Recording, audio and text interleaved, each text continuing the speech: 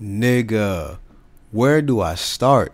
The action, the explosions, the choreography, the Reagan self-defense rush? Bruh. Let's get into it. Mob Psycho Review episode 11. Let's go.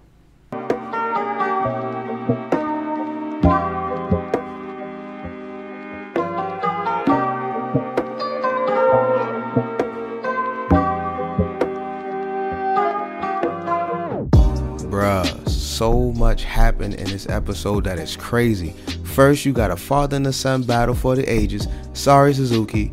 But once this nigga pulled out this shit, bro, the red eyes, you had no chance. Old boy let you know what it was from the get-go. You wasn't ready. My nigga Ritsu came through with the heroics and tried to take on Shimazaki on himself. Poor little Tank. Bruh, Shima was whooping this nigga's ass. The difference in level was stupid but entertaining. Well, I mean, what I wanted to know is, what did he think that he was gonna do? Like, what has Ritsu shown us this whole season that he can actually do in a fight? Like, bro, you just realized that you had powers. Like, come on now. What was you gonna do by yourself? Then here comes a dope ass choreographed fight sequence between the former Scars, Ritsu, Hanazawa, my general, my MVP, and Shimazaki. Nigga, talk about pure hypeness. Bro, they squatted up on this nigga like Tony, Peter, and all them other boys did at Thanos. Fuck Star-Lord. Nigga, the camera was all over the place, especially this part where it went to first person as old boy was trying to find his shot. Crazy. And special shout out to Hanazawa. Old boy was the general on the field the whole time and downloading this nigga Shimazaki's whole moveset. Where you going, nigga? I already know. Don't teleport behind me because I saw that 2 moves ago. Like, he just had this dude like downloaded, bro. Had him down pat. Cutting back to Mob. His fight was cool. I thought the purpose of his fight was just for him to learn a lesson about the upcoming battle with the final boss. About sometimes you just gotta be real, let niggas know what's up.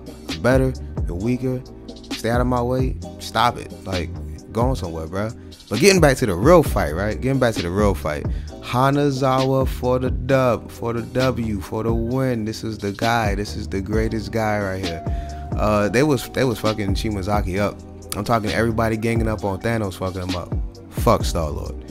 But it only lasted a second. That nigga Shima got the black eyes and red pupils like that nigga Kaneki from Tokyo Ghoul. I think I said that right. I don't know. I haven't seen the show. But thank you, Google. Them images came in clutch. I'll tell you that much.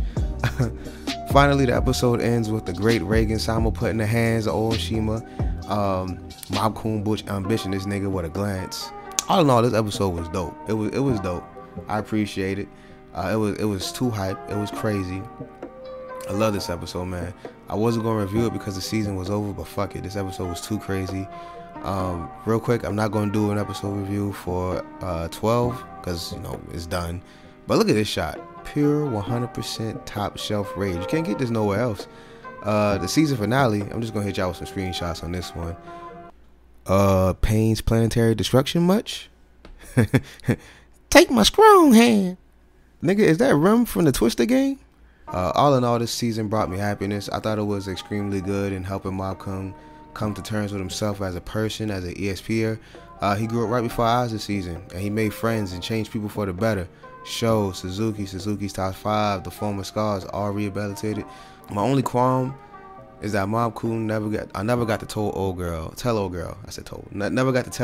how he was feeling. Bro, stop playing with my man's emotions, bro. Peter about to do it with MJ. Let Mob do it next season, alright? Well, alright, YouTube, that is it for today. This review is over. Right now I'm going to be working on some other reviews. I'm doing some speed drawings. Look out for some more videos coming from my way.